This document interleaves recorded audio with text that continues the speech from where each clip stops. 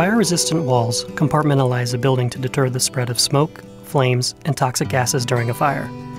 These walls also protect the means of egress to allow building occupants to evacuate safely.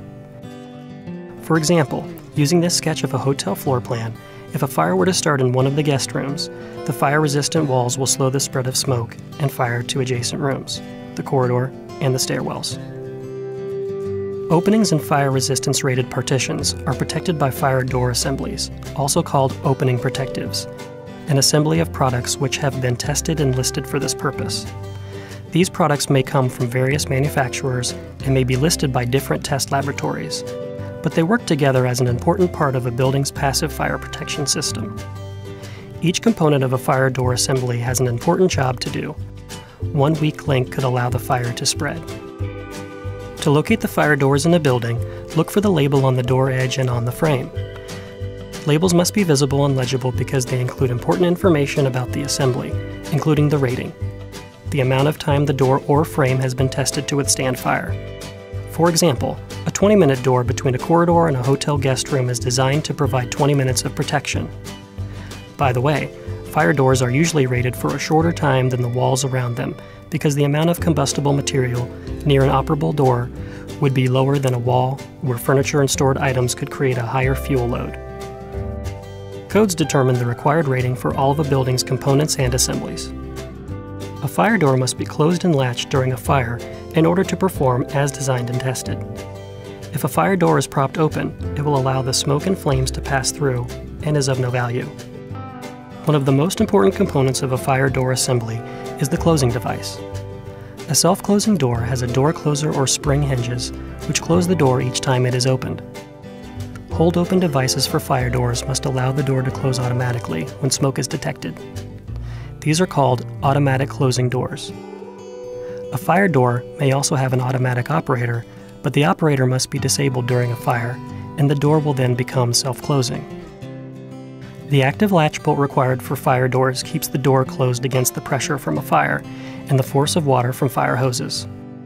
Door manufacturers require a minimum latch throw for lock sets and latch sets used on fire doors. Unless it is part of a lock set, a deadbolt, which can be held in the retracted position, would not provide a positive latch and therefore cannot be used on a fire door. Panic hardware used on fire doors must be fire exit hardware, which cannot incorporate any mechanical dogging mechanism that would hold the latch retracted. Electric latch retraction may be used on fire exit hardware if tied into the fire alarm system, so the latch would project automatically if there were a fire. Hinges for fire doors must be steel, ball bearing, and of a certain size and quantity. Other types of hinges and pivots are allowed if they are tested and listed for use on a fire door. Spring hinges are allowed for fire doors, but they do not control the door as well as a door closer, and improperly adjusted spring hinges have been a factor in numerous fires. Glazing used in fire door assemblies is tested for its ability to withstand fire. Current codes also require this glazing to be tested for impact resistance. Each piece of glazing must be marked to show that it is certified for impact resistance and for use in a fire door assembly. Traditional wired glass, which was once exempt from impact testing, is very hazardous and is no longer allowed in doors, sidelights, and other areas prone to human impact. Clearances at the head and jambs and at the meeting stiles of pairs is limited to 1/8 inch maximum for wood doors and 3/16 inch maximum for hollow metal doors. The clearance at the bottom of the door must be no more than 3/4 of an inch. Some fire door assemblies are also required to have gasketing at the head and jambs to reduce the amount of smoke infiltration during a fire. Protection plates on fire doors can be installed on the bottom 16 inches of a fire door, but larger plates could affect the performance of the door during a fire. Plates that extend above the 16-inch area must have a label indicating that they are acceptable for use on a fire door. There are also restrictions as to what job site preparations can be made to fire door assemblies in the field. For example, installers are not allowed to drill a hole larger than 1 inch diameter in a fire door, although there is no maximum limit for a hole for a cylinder. To ensure fire door assemblies will perform as designed and tested, they must be inspected after installation, after maintenance, and also annually. A fire door inspector will check to make sure that all of the components are functioning properly and there are no missing or damaged parts, holes, or modifications that would void the label. If deficiencies are noted, they must be repaired without delay.